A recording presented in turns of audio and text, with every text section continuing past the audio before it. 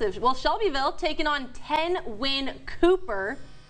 Look at this. This is super exciting. That's right. Dallas Murray drops back looking for anybody open here. Escapes one defender, lobs it up, but it's going to be picked off. Diving catch by Jackson Fogelberg.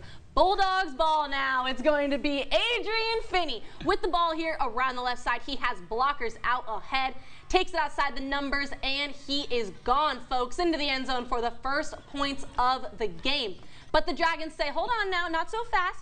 Murray is going to throw it left to Dylan Parker, who's able to get some yards here after the catch, and he picks up a first down for Shelbyville, which would set up this. Murray takes the snap, waiting on who else? Dylan Park. Once again, over the shoulder catch in the end zone. Touchdown Dragons. Now let's take a look at that final score. Cooper will take this one, winning 69-28.